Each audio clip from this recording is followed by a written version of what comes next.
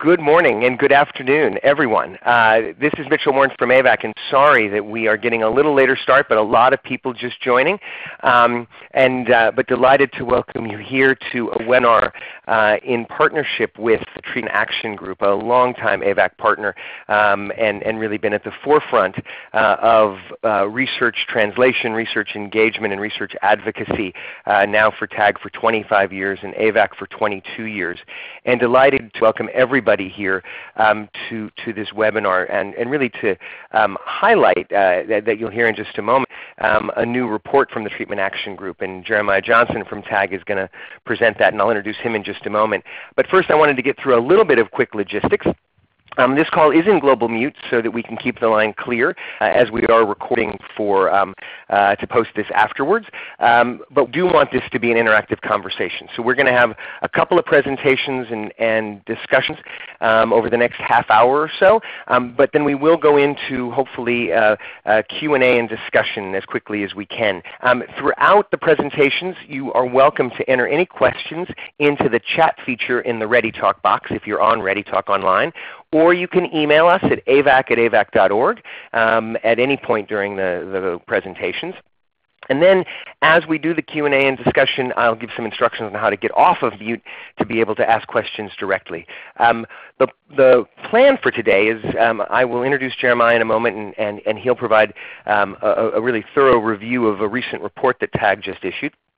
We'll then have Stacy Hanna from AVAC, a colleague of mine, here who leads all of the good participatory practice work to put that in context. And then Deborah Donnell from the Fred Hutch and the HIV Prevention Trials Network will give some perspective as well, and then we'll open it up for Q&A. So that's kind of the logistics and run of show. And before I turn it over to Jeremiah, I did just want to say that why this call for us is so exciting, both as AVAC and as TAG.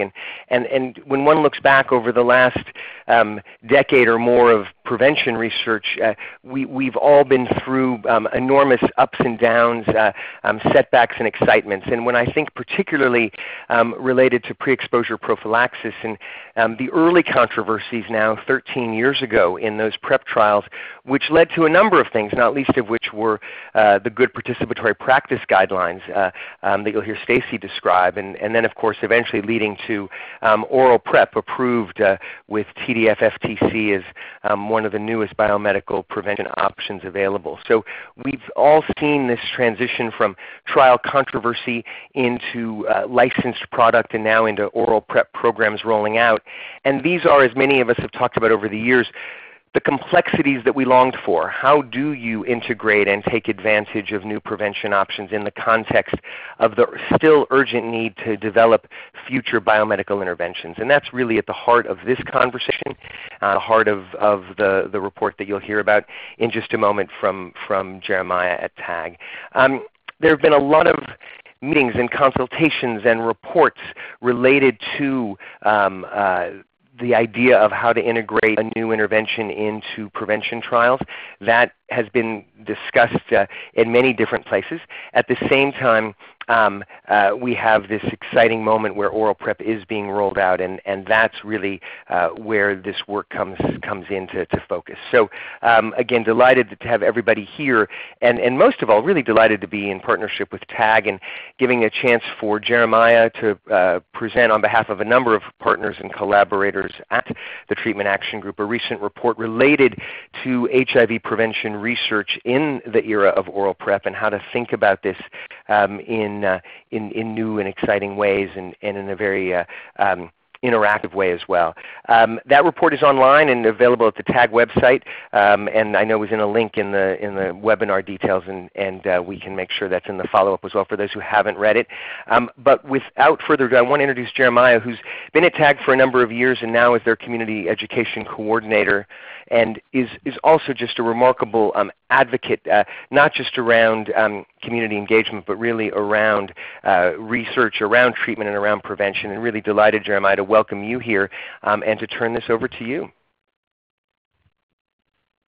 Thank you so much, Mitchell. Can you hear me?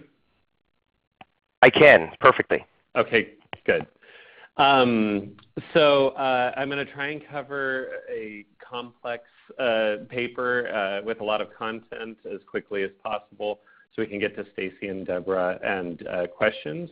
But really appreciate AVAC suggesting this webinar and the opportunity to partner today. The admiration is mutual, Mitchell, for sure. And so I'm going to dive into our paper, The Implications of TDF FTC Pre-Exposure Prophylaxis for Biomedical Prevention Trials. Next slide, please. Briefly, I want to acknowledge my co-authors on this paper, Richard Jeffries and Tim Horn, who are also here at TAG. We'd like to thank AIDS Funds for providing the funding that allowed us to do this work. And again, thank you to AVAC. Next slide, please. And in case you don't know about who we are an independent activist and community-based research and policy think tank fighting for better treatment, prevention, a vaccine, and a cure for HIV, TB, and hepatitis C. And you can visit our website there to find out more. We're celebrating 25 years this year. Next slide, please. So, as Mitchell was referring to, this is sort of a welcome problem, actually, to have. We have a highly efficacious HIV prevention option for HIV-negative individuals these days, and it's exciting to watch PrEP roll out in different contexts and in different populations over time. A lot of effective advocacy has really brought us to this point. But it does leave those of us who work from a community perspective on HIV prevention research advocacy walking a bit of an ethical tightrope. On the one hand, we know that while PrEP is fantastic, PrEP isn't enough. We need more tools. We need a vaccine. We need better options for different populations. We need better options for women. And so we have a bit of an ethical obligation to continue to research different HIV prevention modalities and to prove that they are efficacious. But at the same time, we have to balance that against the fact that in these trials that we conduct, that we have obligations to minimize risk for trial participants. And historically, we've always, done that by offering the state-of-the-art, the best standard of HIV prevention available. And so in this sense, the good news is that PrEP is highly effective, and so that's fantastic news. But the sort of, paradoxically bad news for those of us working on research is that Truvada PrEP is so efficacious that if all trial participants were to use it consistently as part of a background prevention package, evaluating whether a new experimental intervention has any significant effect on HIV risk would become extremely challenging or perhaps impossible. So that leaves us with a real question here. What should be the standards for providing PrEP to clinical participants? Next slide, please.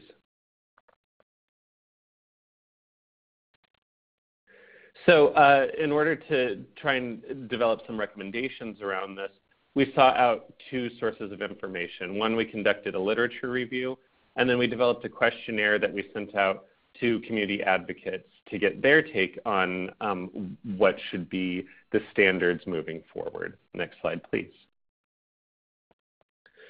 So I'm going to go over a few key findings from the literature review and then the questionnaire, and then give you some of our recommendations that we came up with. So in the literature review, our primary focus was to look at literature addressing TDF FTC PrEP in biomedical clinical trials, and what are some of the guidelines and what are some of the practices that we're seeing for providing PrEP in these trials. We found 3 existing sets of guidelines on prevention services for trial participants. The first set comes from UNAIDS and WHO, originally published in 2007 and updated in 2012.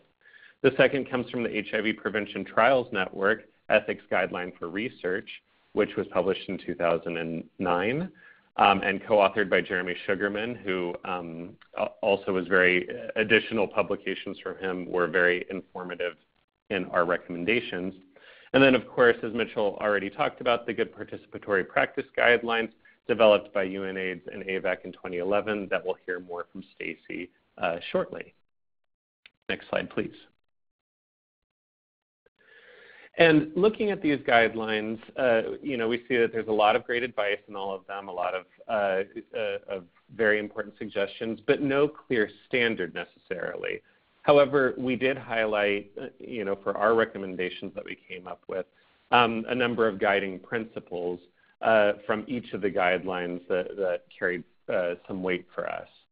So in the UNAIDS WHO guidelines, they advise that counseling and access to all state-of-the-art HIV risk reduction methods is really the direction that we should be going. So really putting preference on as much access to PrEP as possible would seemingly be the recommendation coming out of there. But then looking at the HPTN guidelines, it looks a little bit more at the context. So it's also important to understand what are locally sustainable prevention services for trial participants after the trial ends. If PrEP is not approved in that country, what effect does that have on trial participants when we're providing them with something that might not be sustainable for them in the long run? And so we need to consider that. It also brings up the concept of undue inducement, this notion that if we're providing a prevention option that isn't available locally, are we somehow overly incentivizing participation in the trial and shifting the real balance of power between participants and researchers, something we're always trying to avoid? So that's another consideration. Something coming out of both the HPTN and AVAC guidelines is that consultations with key stakeholders, including community members, is key. And of course, the GPP guidelines go very in-depth into this and seems to be essential for whatever decisions are made about PrEP in provision in trials. This wasn't directly from the guidelines, but from another paper by Jeremy Sugarman, who was a co-author on the HPTN guidelines, was this notion of the rebuttal presumption. And this really makes a lot of sense to us here at TAG, that rather than trying to name all of the situations in which PrEP should be provided, that really the onus should be on researchers to justify why they're not offering PrEP within a trial. And so that's something that we should perhaps have as our standard lens looking at this moving forward. Finally, a lot of those recommendations are really about the standard background package of HIV prevention interventions. There's another question, which is against what should new modalities be tested. Should it be tested against a placebo, or because PrEP is very effective, should it be tested, and shown to be non-inferior to oral Truvada as PrEP? And the UNAIDS WHO guidelines state that use of placebo is really only acceptable when no HIV prevention modality of the type being studied has been validated, which makes sense. And as we're seeing in the Discover trial right now, which is comparing oral Descovy to oral Truvada as PrEP, that's a non-inferiority study that we're seeing, which makes sense. But it does leave the question about what do we mean by sort of comparable modality in this case. Obviously, it's applicable to other oral PrEPs, but what about things like long-acting injectable PrEP formulations, broadly neutralizing antibodies, vaccine research? And it leaves a little bit of gray area there. Next slide, please. So moving on from the guidelines, we looked at some real-world examples of how different trials have approached these issues. One of, if not the first trial that was faced with this particular dilemma was HVTN 505, which was a vaccine trial that was being compared to placebo. It was originally designed in 2009 before we had IPREX data establishing PrEP as an effective prevention option. But of course, those results came out in the midst of them recruiting for the trial, which prompted them to convene community and key stakeholders for consultations to get advice on how to move forward.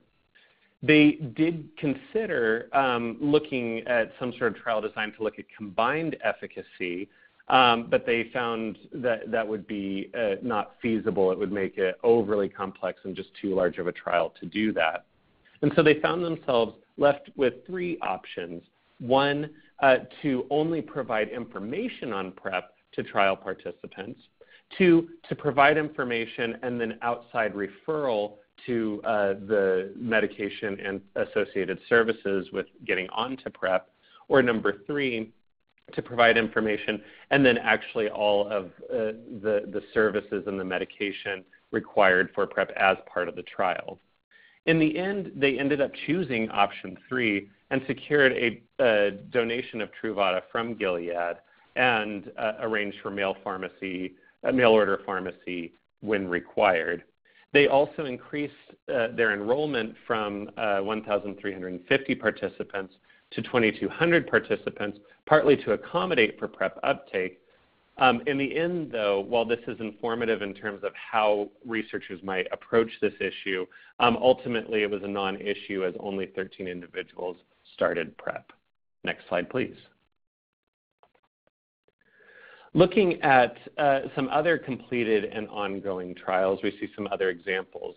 As I said, with the Discover study, we're looking at oral Descovy in a non-inferiority study being compared to Truvada as PrEP, using a double dummy approach where the experimental arm is receiving actual Descovy and fake Truvada, and the control arm is receiving actual Truvada and fake Descovy, so nobody knows which arm they are in, and we'll be seeing results from that in 2020. Looking at the ongoing trials, phase 3 trials for long-acting injectable cabotegravir as PrEP, we're also seeing a double dummy approach with this, and Truvada is also being provided for up to 48 weeks after the trial for participants.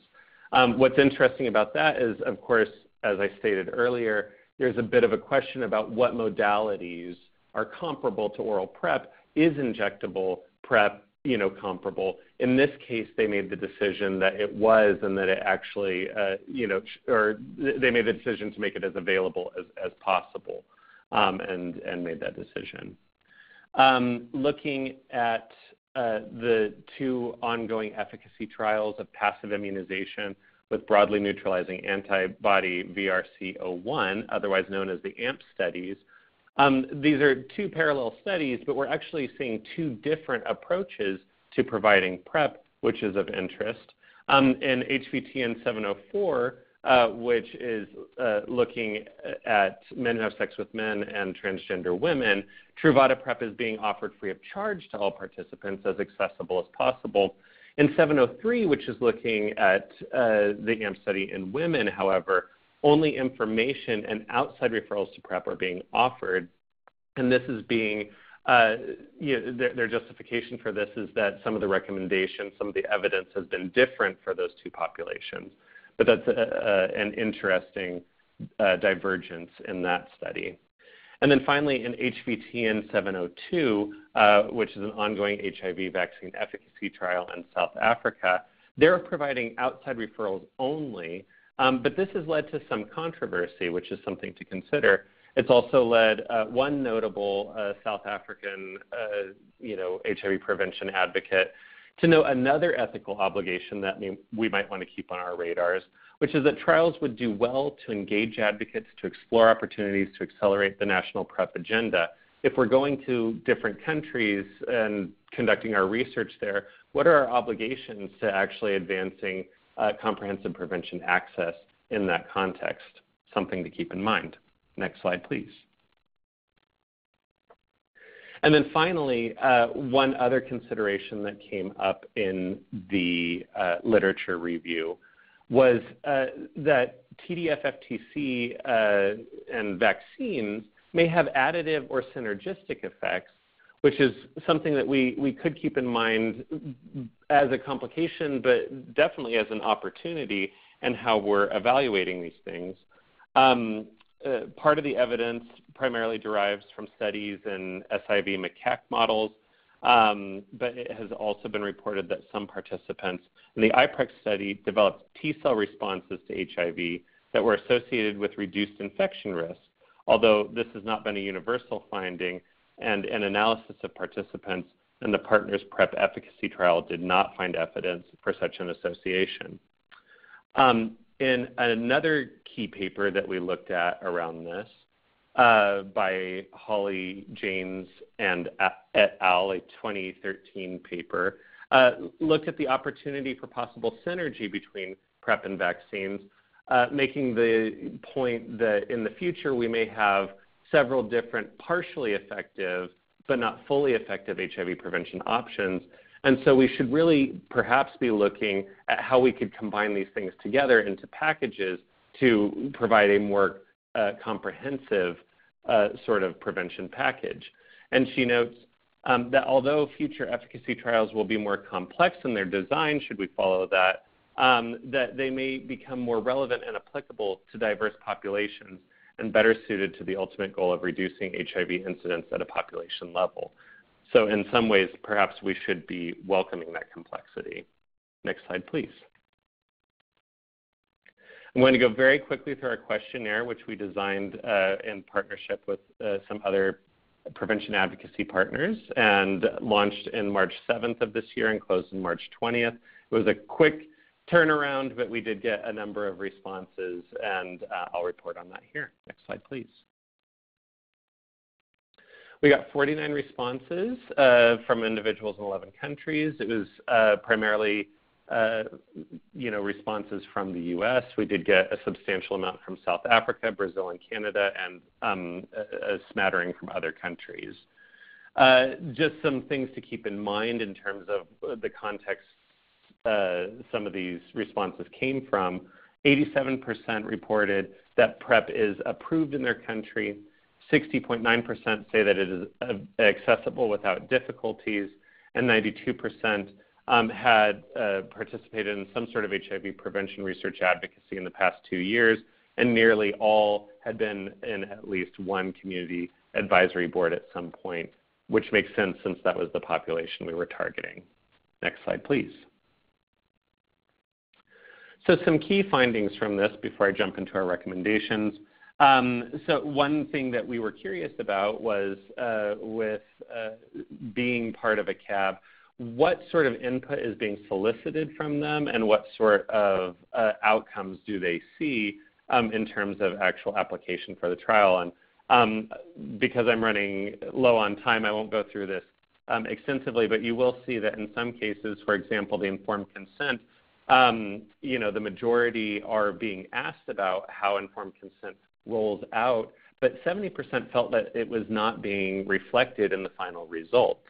And, there is a disparity also. You see that with recruitment materials, where the majority are always or sometimes being solicited, but, that could be improved. However, when there is solicitation of that advice, then it is incorporated a bit more. And so it opens some opportunities where we might look in the future to make sure that we're comprehensively utilizing CABs and taking up their responses. Next slide, please.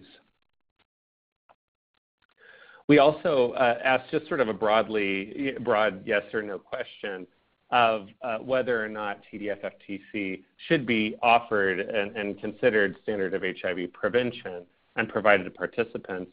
86%, a clear majority said yes. However, as one respondent noted, this is not a yes or no answer. While on the one hand, they agree that PrEP should be part of risk reduction packages, it is nuanced. There's a big difference between providing, facilitating access, or allowing participants who are on PrEP to continue using it. So a little more clarity on that in a few slides. Next slide, please.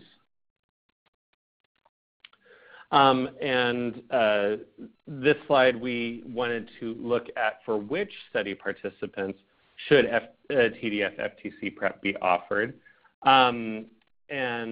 Responses were comparable across all 5 of the clinical trial scenarios listed, with approximately 75% of respondents recommending TDF-FTC in control placebo arms of all biomedical prevention trials. Fewer respondents recommended it in control arms, recommended it in active experimental product arms, rather. And so there's a little bit of variation there, but certainly a lot of support for it to be provided in a number of different contexts. Next slide, please. Finally, we wanted a bit more clarity on exactly how PrEP should be provided. And the vast majority said that in trials that it should be provided free, and that services related to using PrEP should also be provided for free. 27.9%, the second most popular option, said that referrals to both the medication and the associated services were appropriate. The third most popular option, 23.9%, said that the medication should be provided for free, but the services could be referred outside, while a clear minority advocated for education on PrEP only. And then, as you see there in Figure 7, another interesting finding was in talking with CABs and getting CABs input and training CABs on TDF-FTC provision in trials. We have a long way to go. We have about half of trials, sort of involving their CABs effectively in that discussion all the time, but certainly some room to grow. Next slide, please. So going through all of these resources, we basically came up with 5 different key recommendations that I'll just read through before I pass the baton over to Stacy. And we also drew from our own sort of personal expertise in working in HIV prevention at TAG and what we've seen over time. So 1, participants in all biomedical prevention trials should be provided with education and referrals for oral TDF-FTC PrEP and accompanying services as part of a standard prevention package. That seems clear. Trials should routinely provide data on the number of participants who have been successfully linked to PrEP as a way of monitoring impartial education referrals to PrEP. If we're going to say that the standard is that this is being offered, then we should have some way of checking that it's being effectively offered, and so it's important for us to perhaps data on uptake so we understand what's going on. Number 2, novel oral PrEP regimens must be shown to be non-inferior to oral TDF-FTC and never compared with placebo. Again, that's very clear in what we're seeing in the Discover trial. Next slide, please. Number 3, given the high efficacy and large evidence base for TDF-FTC PrEP, it should be the standard that researchers opting for only passive referrals to PrEP or placing restrictions on PrEP use among trial participants must make the case for why they cannot or will not provide PrEP or allow PrEP in their trial. Again, that notion from Jeremy Sugarman, the rebuttal presumption, really put the onus on researchers to say why they're not offering it. Number 4, local community and key stakeholder input on PrEP provision is essential. CABs should be trained and consulted on PrEP provision in biomedical trials. Clearly, we need to effectively engage the communities that are affected by these decisions. Next slide. And then finally, number 5, GPP guidelines should be the standard by which trials operate, and GPP guidelines should be integrated into the UNAIDS, WHO, and HPTN guidelines. Again, GPP goes even more in depth into really how to meaningfully engage community, and so we're big fans of making sure that that's the standard.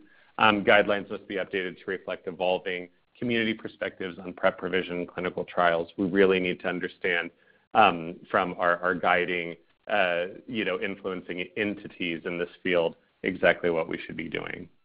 And then my last slide. Additional considerations. So those were for all different trials.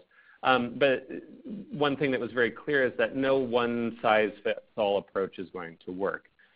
Key ethical considerations beyond that for PrEP provision that people will need to keep in mind is, what is the modality? What are the medications being tested? Is the modality being tested comparable to oral PrEP? That might change, whether we're comparing it to placebo or how we're offering it. We need to be looking at additive and synergistic effects and looking at that not only as a challenge but an opportunity. We need to remember that we have an ethical obligation to develop new prevention technologies And so that, there is that tension against, how we're providing PrEP in these trials. We need to consider the local context, approval status of TDF-FTC as PrEP, and other significant barriers to local access. Is it appropriate to mirror or exceed real-world accessibility? And then finally, to keep in mind novel approaches. Are there more complex but rewarding trial designs, something innovative that we can be doing to really come up with better compromises? One suggestion that was brought up in our questionnaire was that recruitment of individuals who decline PrEP and or are intolerant could be, of use.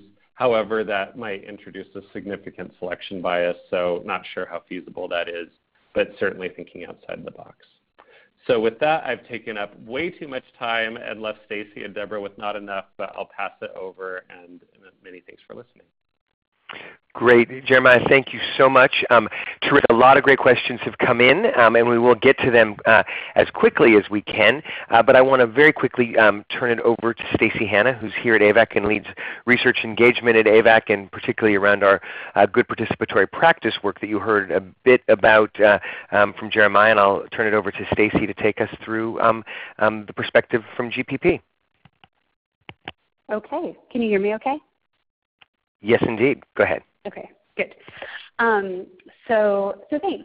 So I'm just going to try to take just a few minutes to, again, kind of set, and I think, Jeremiah, you set this up really, really nicely. But I think to help people sort of understand where we're coming from with GPP in particular, and how GPP is really sort of applied to this case.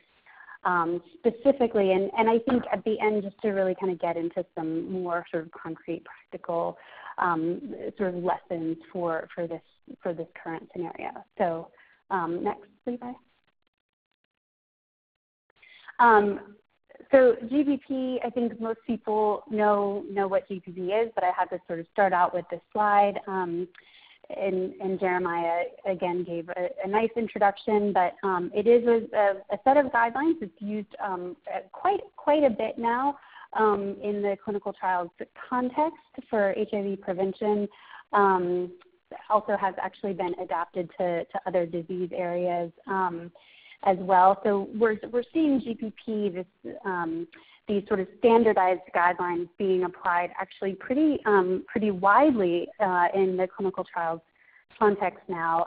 They were developed in 2007 and re-released in 2011. So we're coming up on we're actually at the 10th anniversary of GPP, which is really exciting. So next slide.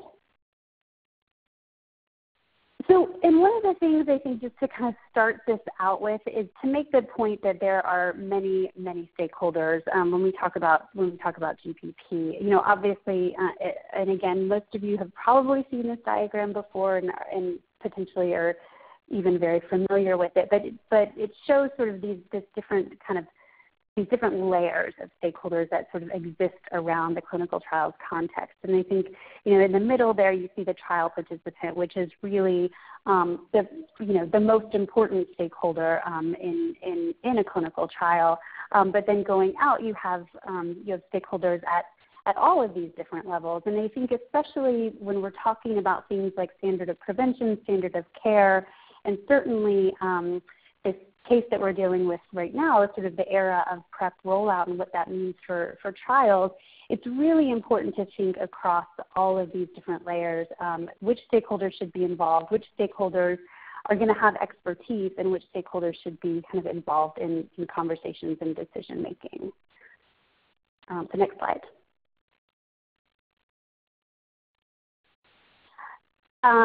Taking this opportunity to provide a little bit of GPP training, just to mention that the GPP, I know some people are probably really familiar with the contents of it, and some people just probably know the acronym. Either one is fine, but I think, just to point out, GPP is a very, I think one of the reasons that it's taken on so well is that it's a really systematic document, a systematic set of guidelines, and the way it's structured is it sort of goes through different sort of pieces of the clinical trial life cycle. We call those topic areas. And the 10th one is actually standard of HIV prevention. So that's what we're going to be, that's obviously the topic area that we would look to sort of apply to this conversation around PrEP provision in trials. I'm not going to go into all the fine print on this slide, but I think just to point out that like Jeremiah said, GBP does go into quite a bit of detail in terms of the steps that research teams should really take to ensure that stakeholders are meaningfully involved in this area, and in the trial process as a whole, but in this specific area. If you read through this, and it does go into some kind of content-specific detail here, and you can kind of see that if your eyes are good and you're looking closely. But some of these things that are listed here are actually quite mundane, like maintaining documentation of stakeholder engagement and conversations and decisions that are made, and providing funding. And these things seem kind of obvious, but I think in terms of GPP and sort of community and stakeholder engagement, they're oftentimes overlooked. So that's something that is really important to point out. So next slide. And then the other piece that GPP outlines for each of these topic areas are sort of special considerations. And I just wanted to kind of sort of bullet these out so everyone was aware of specifically the special considerations that are outlined for this topic area of standard of HIV prevention. So you see things that, again, are probably, relatively obvious, in this case, different things that will impact on the ability of researchers to kind of provide PrEP or provide referrals to PrEP in a trial. But things like national legal restrictions, funding body restrictions, this kind of idea of the sort of the changing landscape, and something that I'll kind of touch on a little bit in the next several slides. And then finally, this point of kind of the need for ongoing stakeholder literacy and engagement around this, so that it's not sort of a one-shot deal. This is something that really should be incorporated into the trial and into this context as it changes through the course of the trial. And then I think the one thing again to point out is that GPP really does put the onus on the research teams. So if there are different issues to work through around kind of any of these special considerations, it is still the responsibility of the research team to ensure that decisions around standard of prevention are being made with full input from stakeholders. So next slide. So I'm going to transition a little bit in the next several slides, and this is just to kind of provide the context of where we are with PrEP provision and trials. And I'm not going to dwell on these too much because actually Jeremiah touched on a lot of the detail to go into, but this slide that you're seeing here is actually an infographic that we really like at AVAC. It's available on our website that shows sort of the current landscape of specifically of efficacy trials and all sort of the different trials that are actually being rolled out currently that we see happening and that we're and that are, I think, playing into this really evolving conversation around how are we incorporating PrEP into these trials. So the next slide. And then this slide is actually just sort of a repeat of the former slide. It's not quite as pretty, but what we did is we added this last column around PrEP status and really sort of got into the detail of not just is PrEP being provided or is PrEP education being provided or or referrals, but really the detail of how that's happening in each one of these protocols. And I think this is a really interesting one to kind of see how the PrEP status in each of these trials kind of stacks up one against the other. And Jeremiah actually described this really well. I think one of the most interesting cases here is in the 2 AMP studies and the very sort of different scenarios of PrEP provision that are happening there. So I think just also to make the point that, that the provision of PrEP is going to be sort of dependent on, on a number of different factors. And so what you see here is that it's going to be dependent on, the protocols itself, but also the geographies where these trials are being rolled out, as well as the different populations. And that's all, and there's,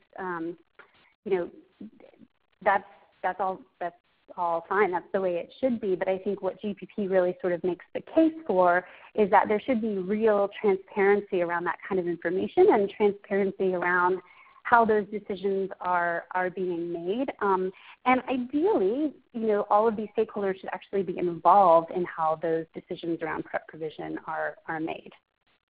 The next slide. This slide this graphic is one of my favorites, actually, and just shows the kind of the lineup of country by country of different trials different efficacy trials that are happening in the country, as well as the PrEP status so the kind of the national context of PrEP status.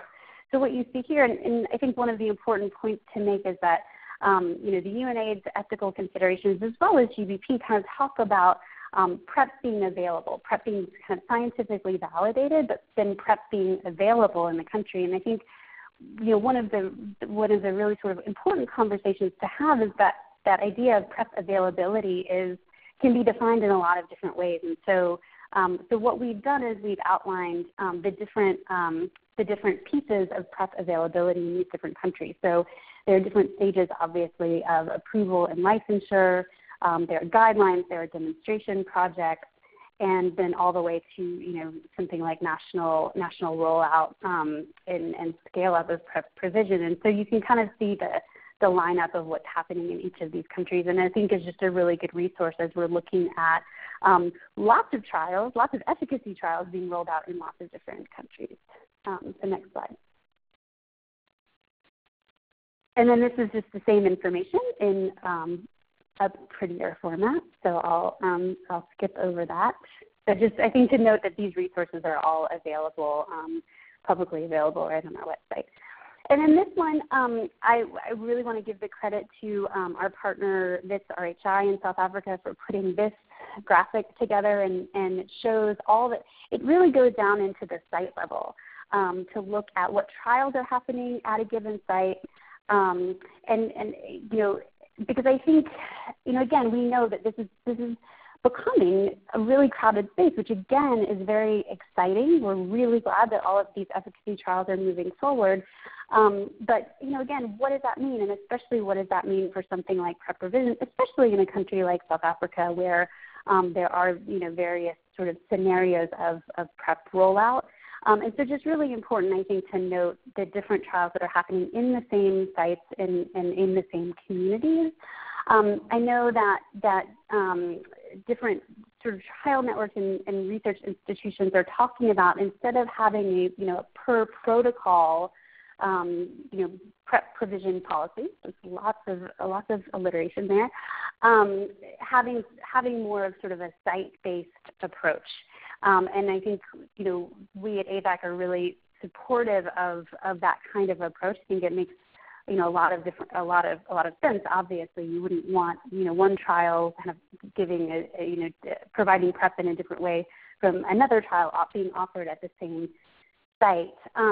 One thing to note is that, and again, if you have really good eyes and can read all the fine print, you'll see that here, and this is just showing South Africa, but there are sites that are going to be they're going to be conducting placebo-controlled trials, as well as trials that have oral PrEP as the active arm.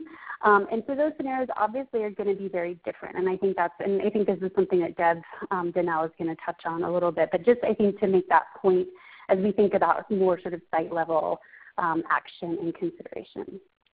So next slide. And then finally, I think I'm going to kind of transition now into kind of talking about what this means for GPP.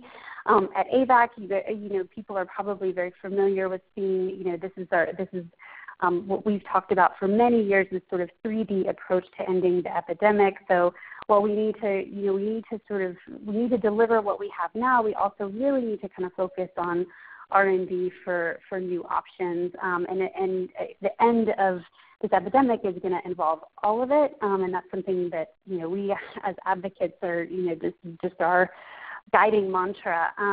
But I think one thing that is really important as we think about trials is just how important it is not to sort of pit one intervention versus another, or when we're advocating for new trials to kind of say, well, we really need better options, or this option might be suboptimal. And I think around some of these, especially some of these new trials of the next generation PrEP, those conversations are getting much more difficult and much more confusing, especially from the advocacy perspective. So just, I think, to make that point. The next slide.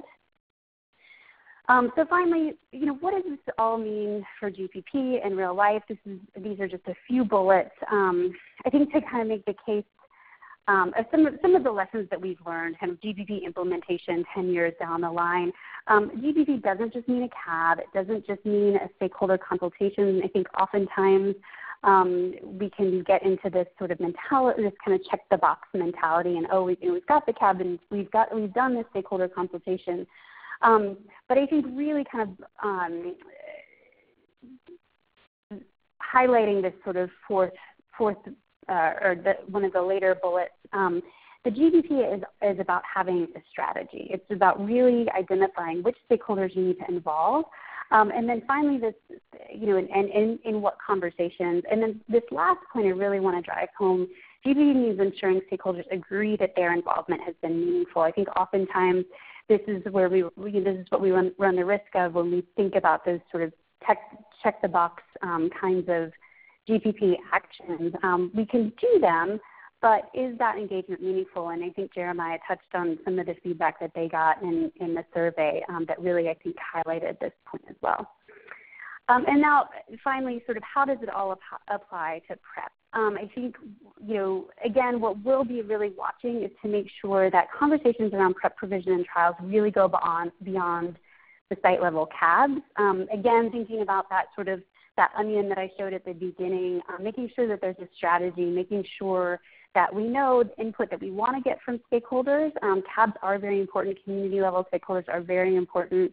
But this broad array of stakeholders is really important. And so ensuring that there's a strategy and that there's follow-through with them is so important.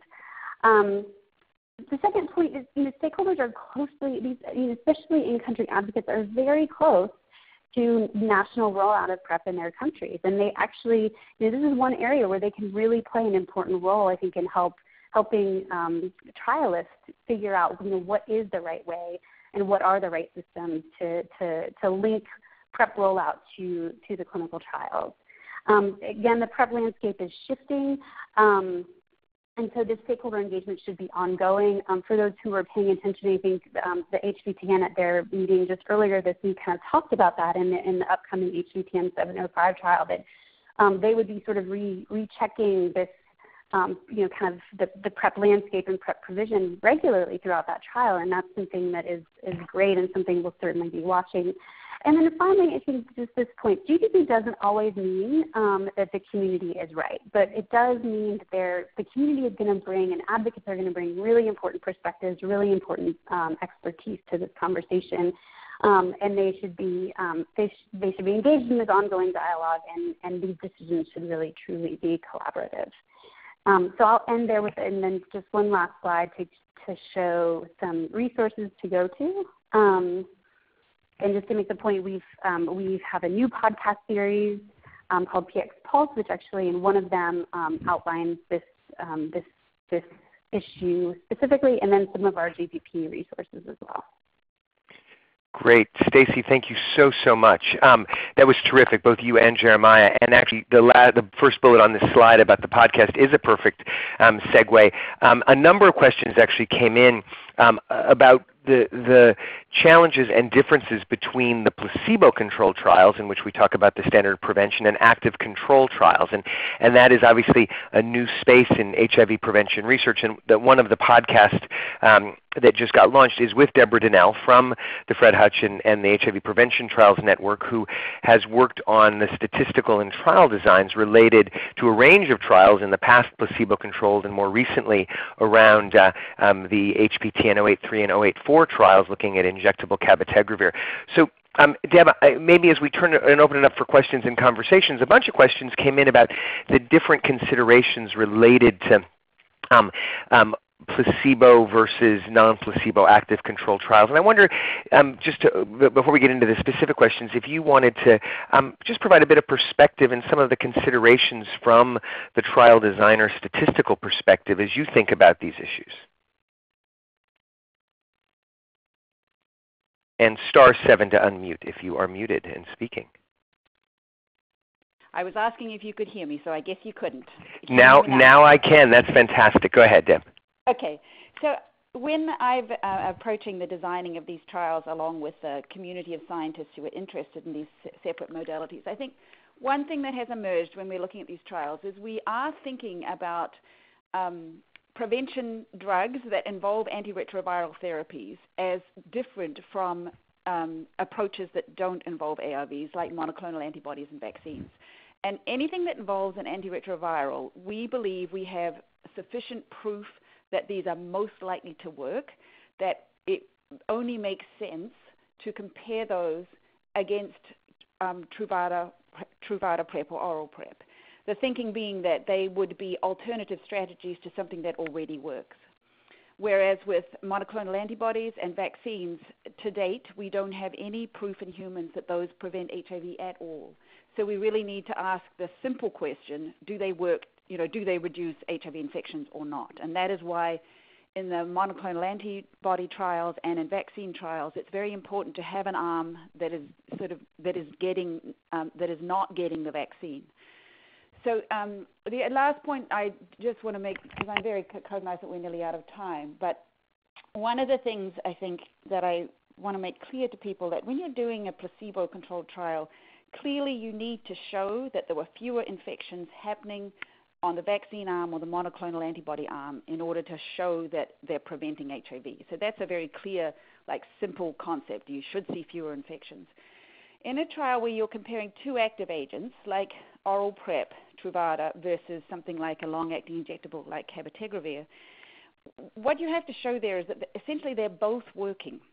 And so that's conceptually much harder. So for instance, if we do a cabotegravir versus Truvada trial, we may end up with very similar number of infections in both arms. We might have 27 on the cabotegravir arm and 27 infections on the placebo, on the PrEP arm. And the question is, those are similar, but how do you know that they're both working? And that's sort of fundamentally the difficult issue with non-inferiority trials, is you have to basically be sure that the oral PrEP is being used in a way that it's working. And you also have to make a decision before you design the trial about how similar is similar enough. And that's sort of some of the challenges we have when we're designing these non-inferiority trials, and some of the things that make them that make them difficult. And so I think, just in closing, I think we all know that oral PrEP is highly effective. But if oral PrEP were highly effective for everybody all the time, we'd be kind of done. It would be like a vaccine, and when we're not in that situation. So we find when we're designing trials, we kind of know that in disclosed serodiscordant partnerships, PrEP use is likely to be very high. And so that's not an area of need for prevention, in theory anyway.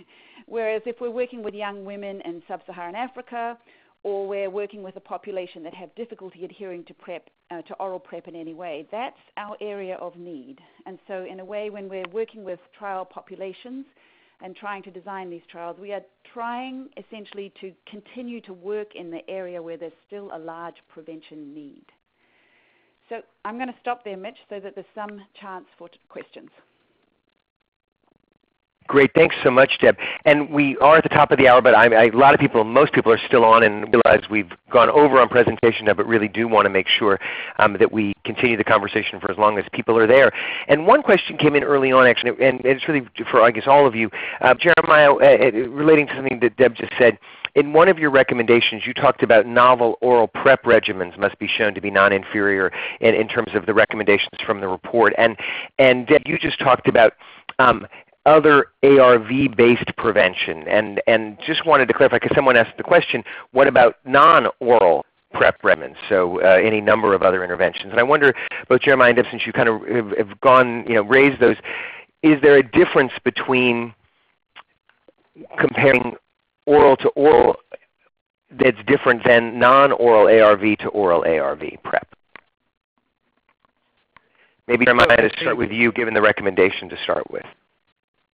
Yeah, sure. I mean, I largely support what Deborah just said. We didn't go quite as far to say that if we're looking at any sort of ARV-based modality, however it is introduced to someone's system, we didn't go that far to say that. What we were saying is that the clearest advice that we get from the guidelines is that an oral PrEP regimen like Truvada should certainly not be compared to placebo, or a new oral PrEP regimen should not be compared to placebo. It should be non-inferior to Truvada.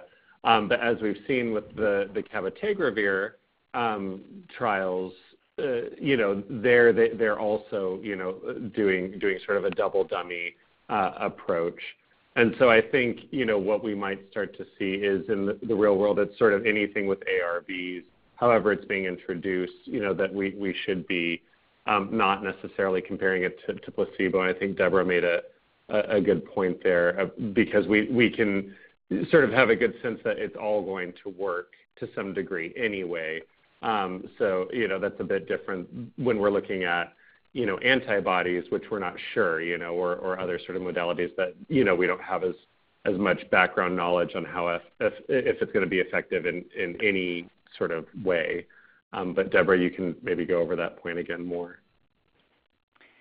Yeah, the only thing I would add to that is when I've been thinking about or working with people on designing trials for an oral pill versus an injectable pill, one clear distinction we make is there would be no expectation for a new oral pill that people would have. Deb?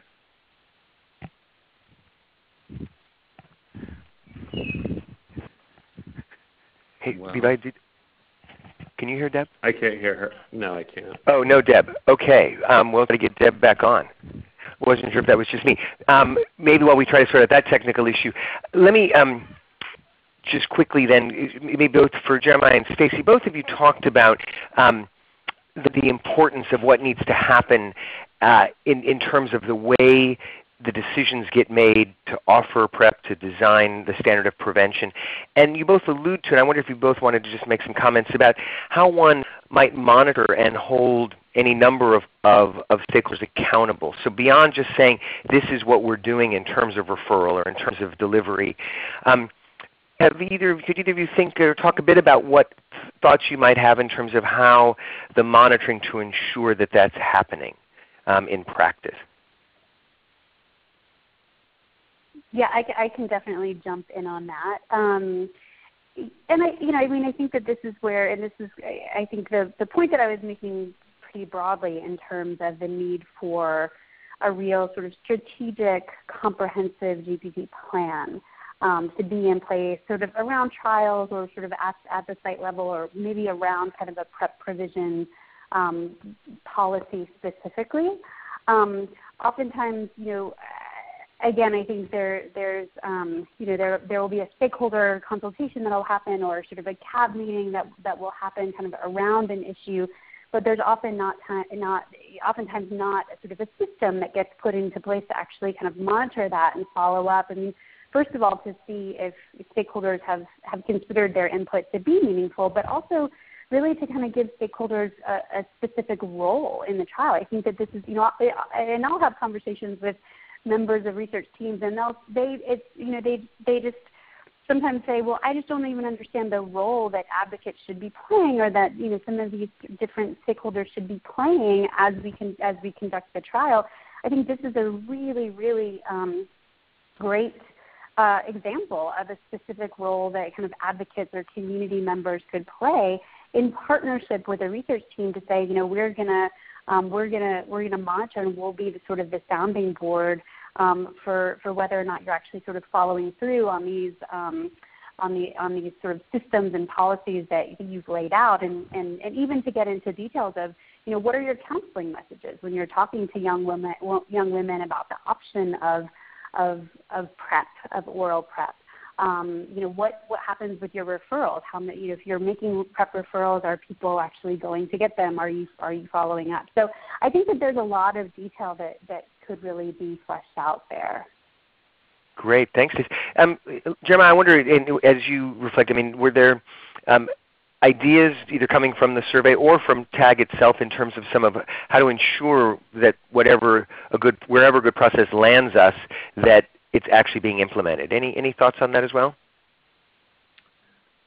In terms of PrEP provision in the trial, I think one in our top recommendation that we had, I think it should just be standard that however it's being offered, I think that it really should be the standard going forward that researchers are following that rebuttal presumption that Jeremy Sugarman brings up, that rather than sort of outlining just where they're going to do it, saying why they're not offering it or why they're only passively referring it. And I think that's important. And in terms of making sure that, whatever protocol they come up with is being adhered to, I think it's important for it to be sort of regular practice for us to see, just how much PrEP was taken up by participants.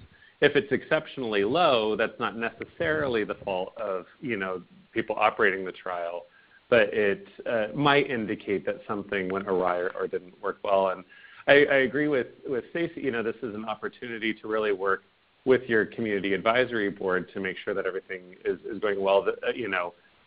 From our questionnaire, we're seeing that there are, opportunities to better train community advisory boards on this discussion. So, CABs, this is a newer issue, so a lot of CAB members might need to sort of have a forum to sort of become more familiar with some of the ethical tensions in the situation and what's happening, and to actually solicit their input on it and keep them informed about how it's going within the trial.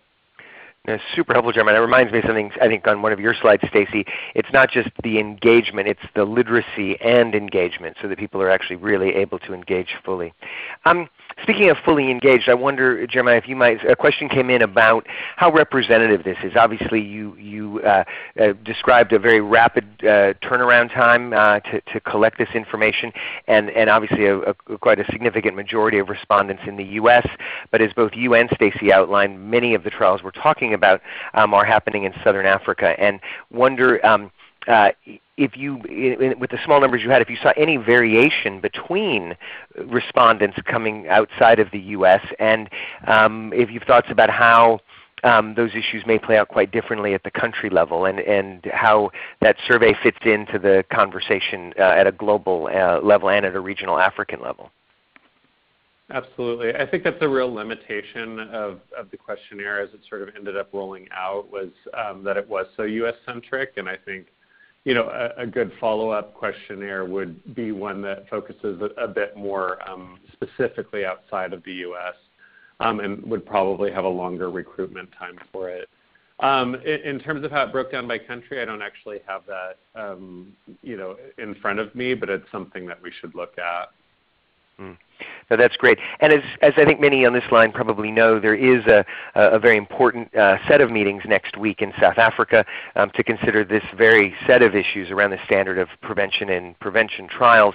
A summit being convened by the South African Medical Research Council late next week, and then earlier in the week preceded by an advocates pre-meeting to really talk about the issues in advance of the summit. So a lot of important conversations from the TAG report, from from this webinar, from trial designers and advocates and researchers and funders, really to be funneled in next week. And we are very keen to maybe link all of that up after the summit to get a sense of that, and it might help complete some of the story beyond the survey with a more U.S.-centric view.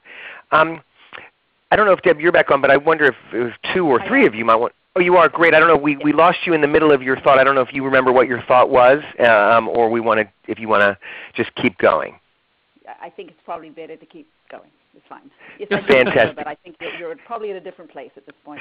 Well, sorry about that, but it's great that you're back, because one of the questions that came in from an advocate actually in Africa was this issue of a number of people talked about the difference between protocol-specific plans for the standard compared to site-specific plans. And again, you saw the slides from Stacy about many of these sites working in multiple modalities. And I think someone asked the question of, that makes a lot of sense to be at the site level, but who's then in charge? Is it the site? Is it the protocol? Is it the individual trial funder? And I don't know if any of the three of you have thoughts about that in terms of how a site navigates through that and how it has implications for trials when sites might have a consistency within what they're doing, but they're working in a bunch of different protocols. And I don't know if that came up in the survey at all, or if any of the three of you or anyone on the line has thoughts about that.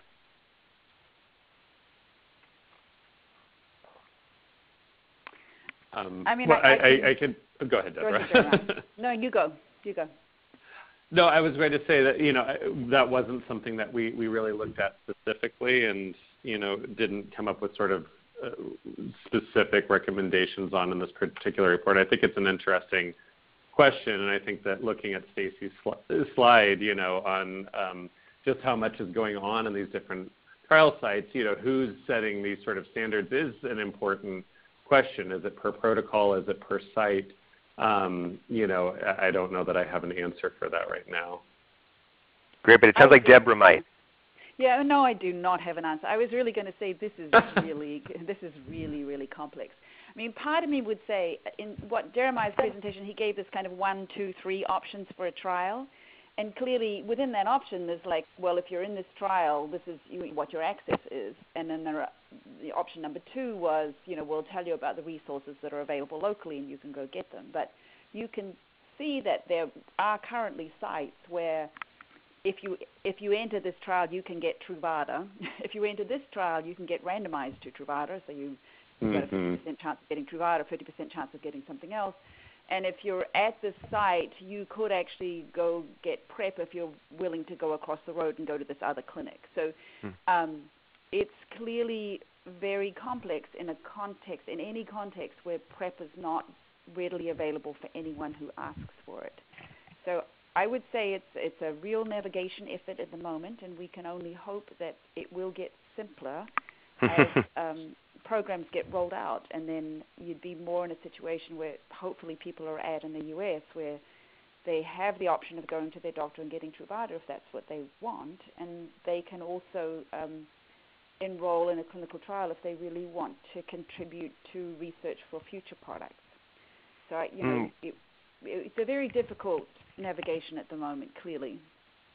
That's a really great point, Deborah. And I should say the map that Stacy showed that colleagues at FITS-RHI helped develop is really research-focused, but we're in the midst of updating, layering on top of that where actual PrEP access through Department of National Health programs are happening, and this is something we're working on in a number of different countries. But I think to your point, and it's both a comment but actually maybe a question to all three of you, it is complicated because of what you described, Deborah, that the message is a little different in terms of, is it offered, is it an act of control, is it something across the road just in general practice?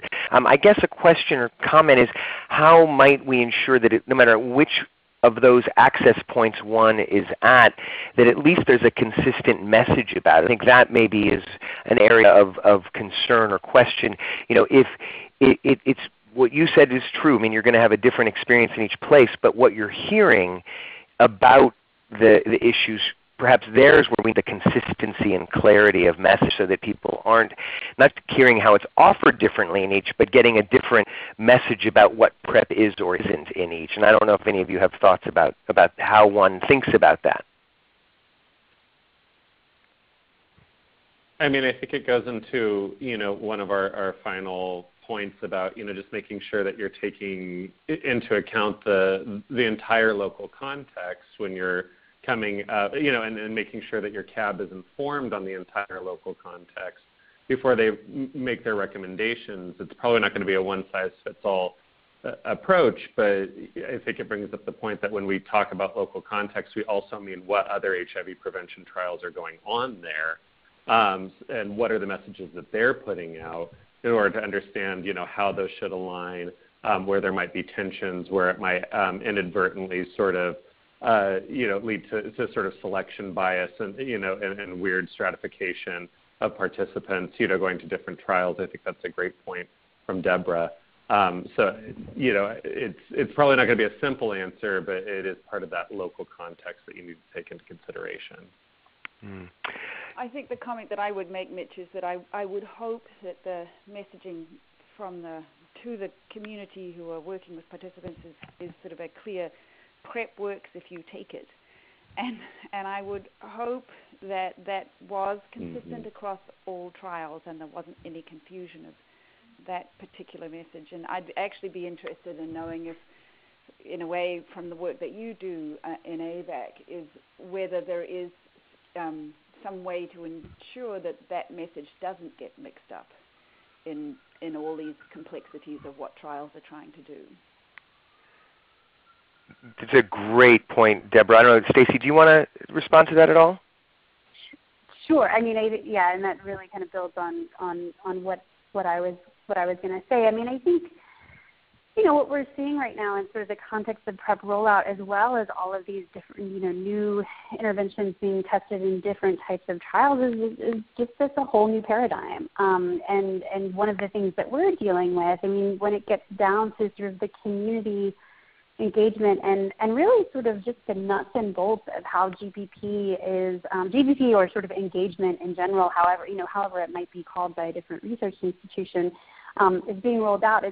Traditionally it's been very trial specific. It's been very trial specific or research institution specific or network specific, what have you. And I think that we're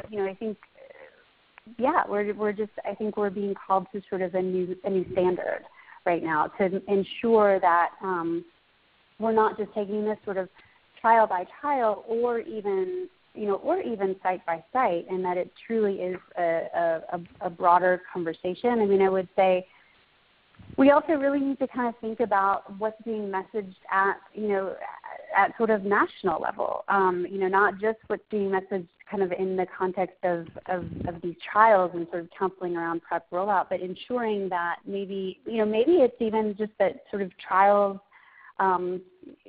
research institutions, research entities are maybe even kind of taking the lead from national programs and national messaging. And again, this really is, I think, a place for advocates to really kind of play a concrete role. Again, not that they're always going to be right or are going to know exactly the right way to sort of apply this to the trial's context, but they can really provide leadership there. And again, that's where kind of having that very strategic kind of GBP plan in place comes into play. No, that's great.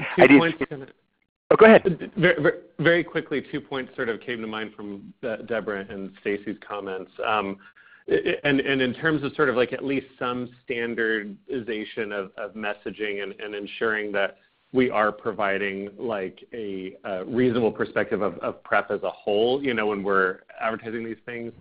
A number of community advocates had concerns, for example, with the Discover trial being run by Gilead Sciences comparing Descovy to Truvada, because we saw a lot of problematic messaging coming out of some of their trial sites for recruitment. And in terms of, how Truvada is being compared to Descovy, overemphasizing, toxicities of Truvada. Truvada is a very good medication.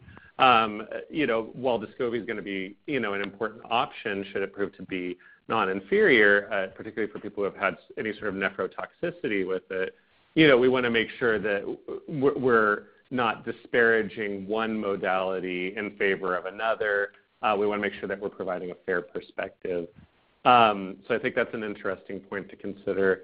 And then one thing that Stacey keeps bringing up is I think it's also interesting to remember what we mean when we're saying community. Community isn't always right, quote unquote. I also think we use the term community very broadly sometimes, and forgetting that actually for interventions targeting HIV negative, people who are highly vulnerable, that's a different community sometimes than what we've been dealing with historically in HIV. It's not just people living with HIV.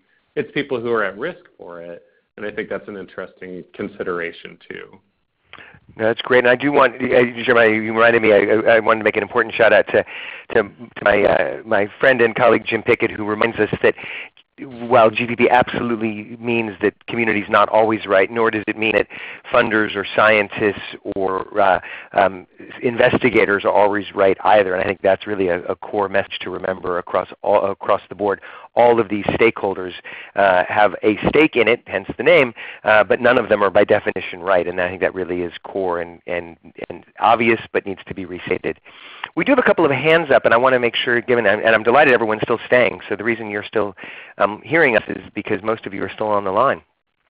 But a hand from South Africa, Ida, you both raised your hand, but also I see your question in the chat feature, which is a great one, and that is, do any of you have the complexities that we long for? I think as you described it, Jeremiah, and as we've written about in the past, are there analogies from the past in other disease areas, in other public health areas, where we might be able to derive some lessons to help guide us in terms of operationalizing all of this? So do any of the three of you have one or more examples from other areas where we've navigated through ethical dilemmas like this?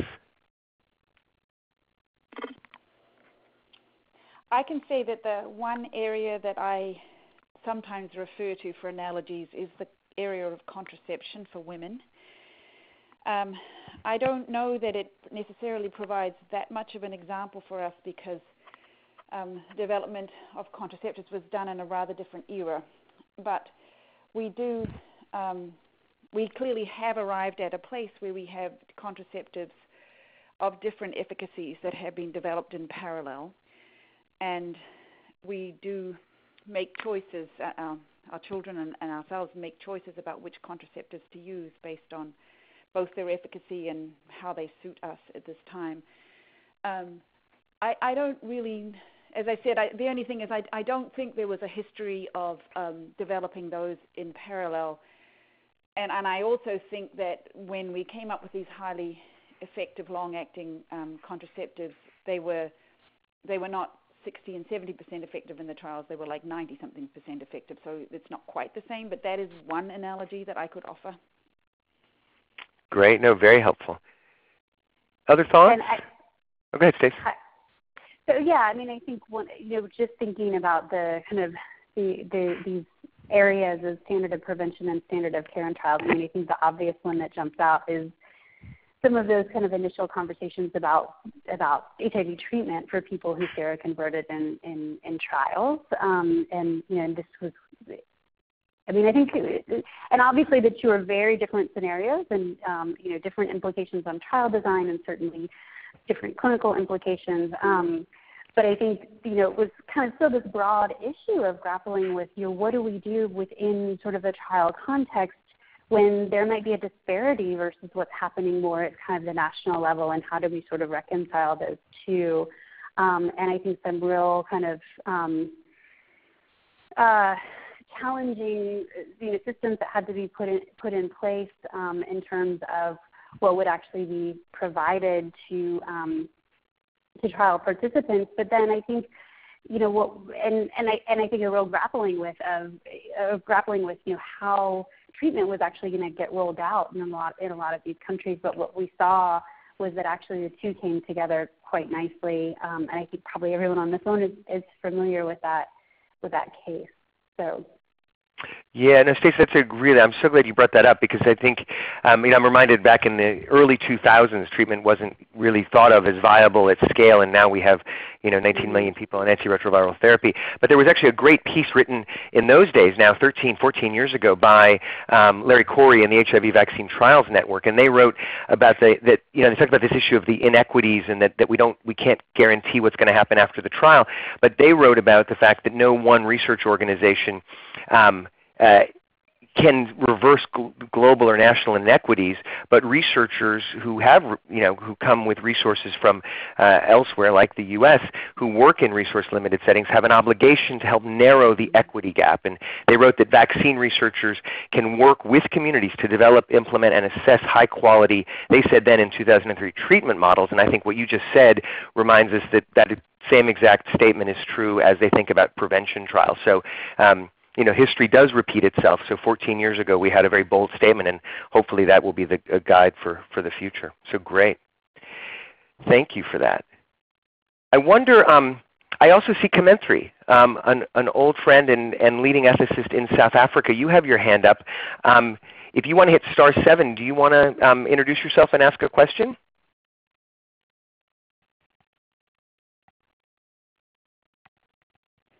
Kamenthri, are you there? Unfortunately, Kamenthri didn't send her question in. All right. Well, let me pause then and see if anyone else on the line would like to. There are other questions I have not gotten to, and I'm happy to keep going. But maybe I'll pause while we see if Kamenthri can get off of mute with *7. If anyone else wants to briefly introduce themselves and ask a question. Oh, yes, there you are. Hello. Welcome. Hi, thank you. I have a question about the South African studies where, as you may be aware, participants are promised access to PrEP via the demonstration sites. Now, the problem with this is that the demonstration sites, participants will receive HIV testing before they may have access PrEP. And for those who are on the vaccine arm, this has the potential to unblind the participant. Do you have any comments on that? That's a fantastic question. So do you want to quickly introduce yourself, Kamenthri? Sure. I'm a professor and director of Center for Medical Ethics and Law at Stellenbosch University. I also chair the Medical Research Council Research Ethics Committee. Fantastic. So glad you're on. And there are others on this line who undoubtedly will also have opinions. What Kamenthri is referring to, for those who don't work in vaccines all the time, is that in a number of vaccine trials, getting an HIV test, because of the way the vaccines work, you may, in a test done outside of a clinical trial, be unblinded because of the presence of, or what's called vaccine-induced seropositivity, that it shows on the test you are not HIV infected, but the test may come back that shows the presence of HIV. So it does become quite complicated, and it really speaks to how just saying we're going to refer people does raise additional issues and complications, and argues for, should the delivery of PrEP be done in a vaccine trial? And I don't know if anyone on the line, either Deborah, Jeremiah, Stacey, or others on the line, want to respond to how that might get navigated by a trial.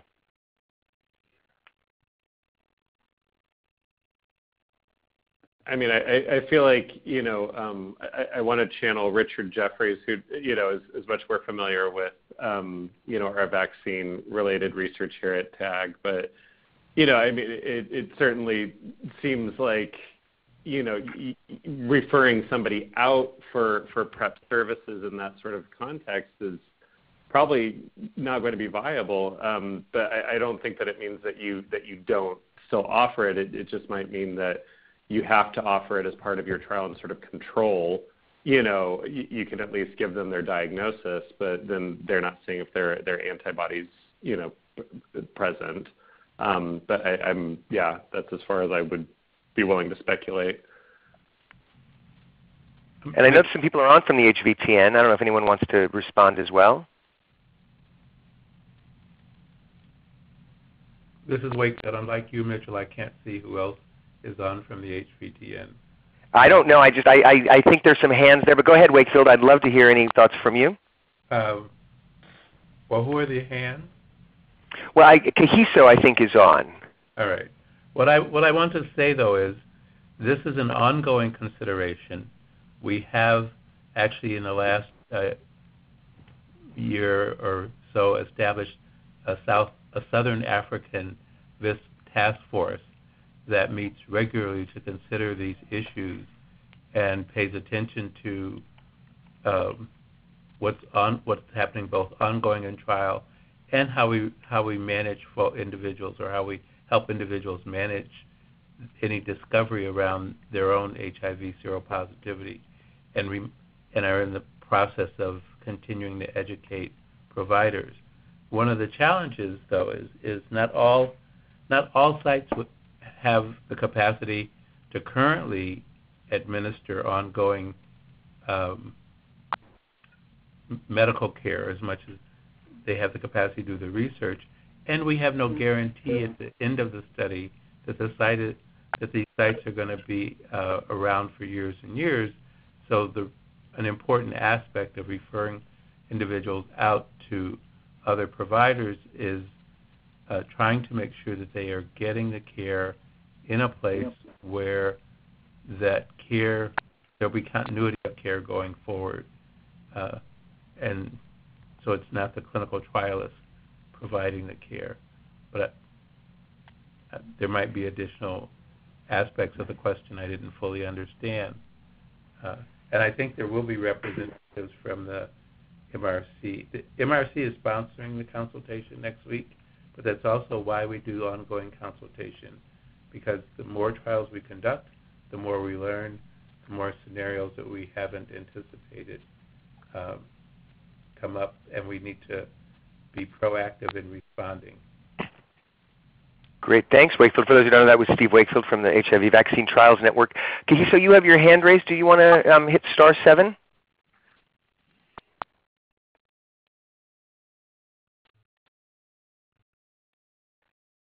Kahiso, *7, and go ahead. This is Susan Buckbinder. Can you hear me? Oh, Susan. Yes, welcome. Fantastic. Sorry, I've been on mute and trying to get off of mute. I just wanted to mention that it is critical for the vaccine trial sites. I think that that's an excellent question about vaccine-induced seropositivity and not wanting to unblind participants. The sites need to work very closely with local providers of care, and that's true for PrEP, but it's also true for pregnancy. It's true for a variety of issues, to be sure that the sites themselves can do the HIV testing without unblinding a participant, and then give the infection status to the care provider, whether it's for PrEP or pregnancy or whatever else. And that's something that obviously we need to work closely with our participants about. We need to work within the community about, and we need to get permission from the participants to communicate about HIV infection status to those providers. But it's an even broader issue than just vaccine-induced seropositivity. We don't want people to be unblinded for any of a variety of clinical reasons that they may get testing out in the community. Great. Susan, thank you. And for those who don't know, Susan is one of the leaders of the Vaccine Trials Network and also one of the leaders of the trial that Stacy mentioned that's about to start, a new vaccine trial. So thank you so much. And I think that really highlights something, Stacy, that you raised, and that is that this is never just a conversation between the trial site and the CAB, and it's Susan's description of just all the other layers and individuals and entities that need to be involved in those considerations. So super, super helpful. I realize we are now at the bottom of the hour, but still have well over half of our participants, so adherence is unbelievably high. But maybe I'll just pause, and if anyone else wants to hit *7 and introduce themselves and ask a question. Yes, Carlos speaking. Can you hear me? Yes, go ahead. Oh, yes. I wanted to comment on, in terms of referring site to demonstration site. So what normally happens is that we encourage our sites to identify demonstration sites around them. That's the first thing. And secondly, to communicate with those demonstration sites and explain to them in terms of participants that they have, and then they will be referring participants to them. And for any other circumstances, besides even referring participants to demonstration sites, if a participant is participating in an HIV trial and they need results for any reason, sites are able to provide results for those participants to be able to produce them where they are required.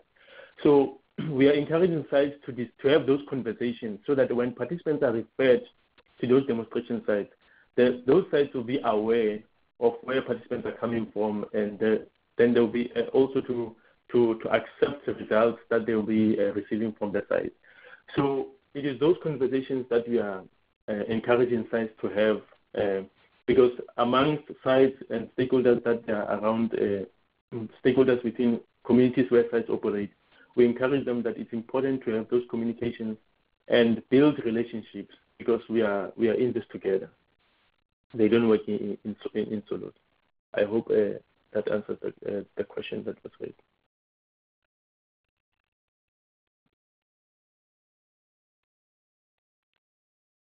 Hello?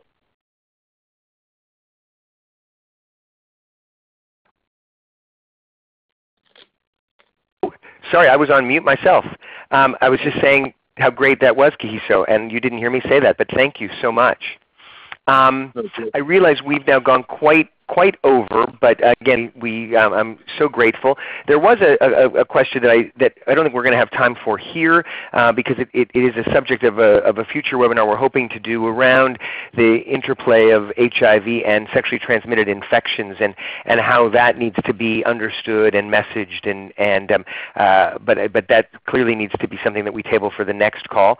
I do want to just quickly give Jeremiah, Stacy, and Deborah a chance just for any last thoughts before we absolutely conclude.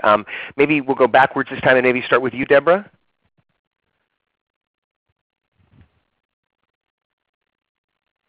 If you're still there, *7. I am still here. Sorry.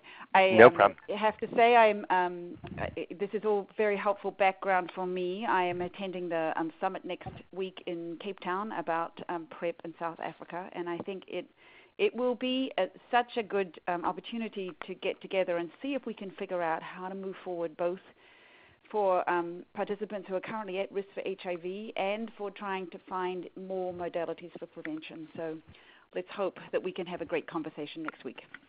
Great, Deb. Thank you so much. Stacy. Can you hear me? Yes. Sorry, I was on and off mute, so I couldn't.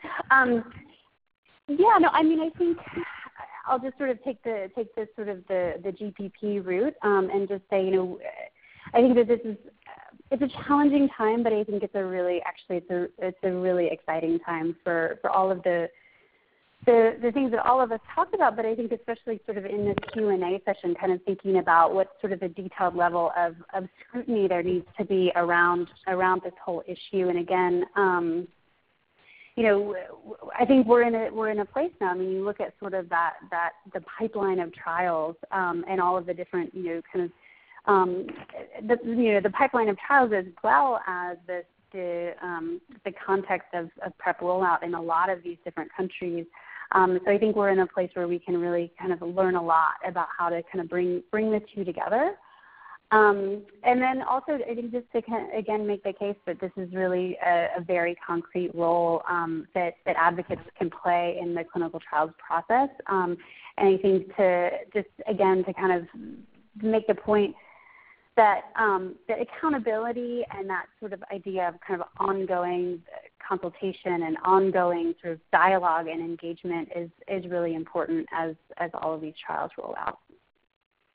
Great. Stacy, thank you so much. And Jeremiah, last thoughts? Yeah, just much of what's already been said.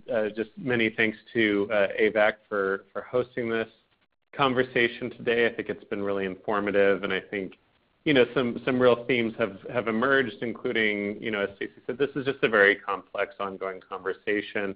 But what is clear is that it's very important that a diverse and meaningfully engaged community constituent in multiple different contexts is essential to help lead this conversation, and that it's going to be important, because these are really serious ethical questions and that have really intense real-world implications for trial participants in the communities where we do research. So, I was invited to the conversation in Cape Town next week. I'm unable to make it, but I look forward to hearing what they talk about, and really sad that I can't be there for that. But I think it's an exciting time, and it's a welcome problem to have. But we just need to make sure that we're really letting community, however we define that, really have a meaningful leading role in that discussion.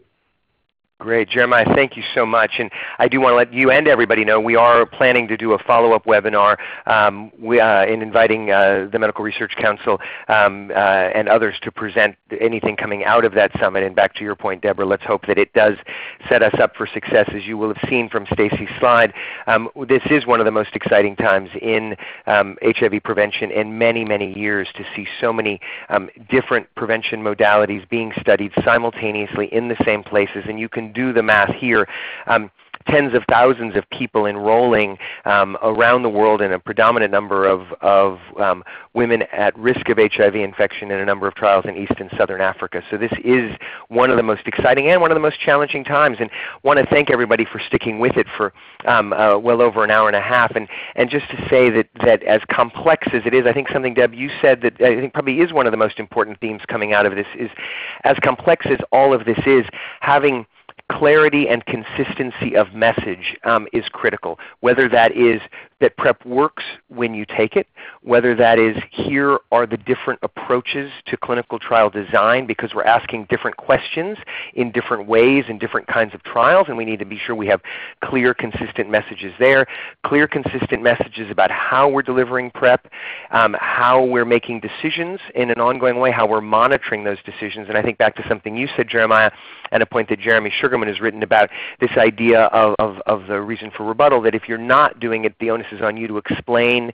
and justify why you're not in a consultative way. So bottom line, we all have a lot of work to do to both expand access to what we know works and that we know we need more options. And those two are not contradictory messages. In fact, those are the two fundamental messages that will get us eventually to the end of the epidemic. So I just want to thank everybody. There are a number of follow-ups that need to happen. And one other thing I'd be very remiss to not say, and that is that tomorrow at 9 a.m. Eastern, and I'll let you do the math depending on where you are, there'll be a second webinar with Carl Diefenbach, the Director of the Division of AIDS at the National Institutes of Allergy and Infectious Diseases, as part of the U.S. National Institutes of Health, who will be on a webinar talking about the clinical trial network redesign in their funding, which is really important and very relevant to this conversation, because as you look at this list of trials,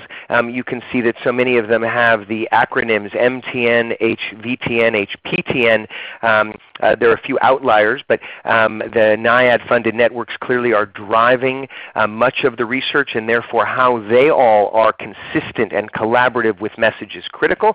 But I invite everybody to join. Carl will be on at 9 a.m. Eastern tomorrow to talk about their thinking and to take comments and questions about the future of the network. So I really hope many of you will join us then. The call will be recorded, and I know a few people talked about some difficulty with sound and slides skipping, but it will all be posted shortly on the AVAC website. And really want to thank Deborah and Stacy and Jeremiah, you and Richard and Tim and the whole team at the Treatment Action Group for your work and your partnership. And I know that we all have a lot of work to do together going forward. So thanks very much, and this will be continued.